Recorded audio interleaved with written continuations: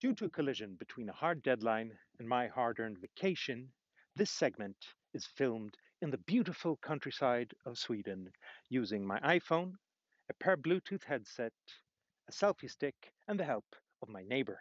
This is very pertinent because this segment is about something that's much more important than the cameras, the gear, the technology.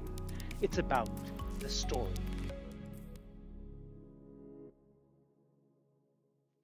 So the first thing I do is to think about who is my audience? What do they know? What do they expect? What can I expect of them?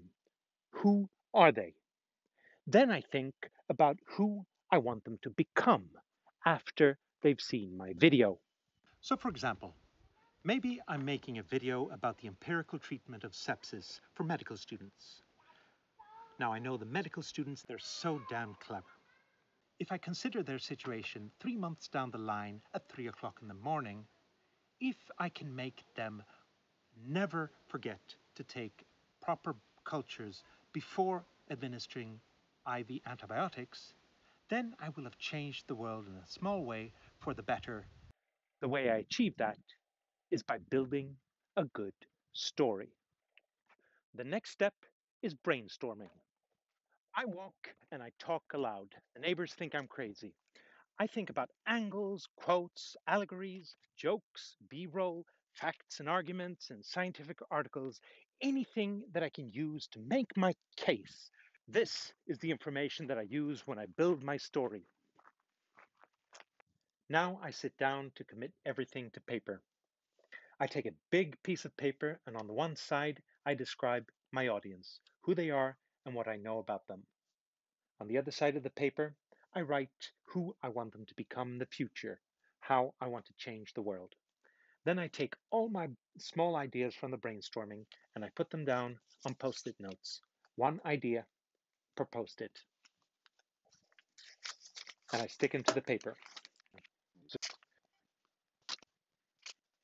now I sit down and I try to take these ideas and arrange them into a story arc that will take my audience from A to B. You have to be brutal with your ideas and cull it down to the bare minimum to get your point across. The final time limit for your video really shouldn't be more than 6 to 10 minutes. Nobody has the patience to watch a video longer online if you want to have any impact. When you put down all your ideas and your frames into a story arc, take a pen and highlight your main points and see to it that they have enough space and that you really emphasize them enough. A lot of things that are clear in your head possibly aren't clear to your audience, and you really have to test it over and over against your friends and colleagues. Do you get your point across? The next step will actually be the first where I use my computer. I'll sit down and I'll take my ideas and concepts and I'll sit down and write a script. If it's more of a talking head piece, I'll just sit and write a script straight up what I'm going to say. If it's a more complicated piece like the one you're currently watching, I'll do a shot list.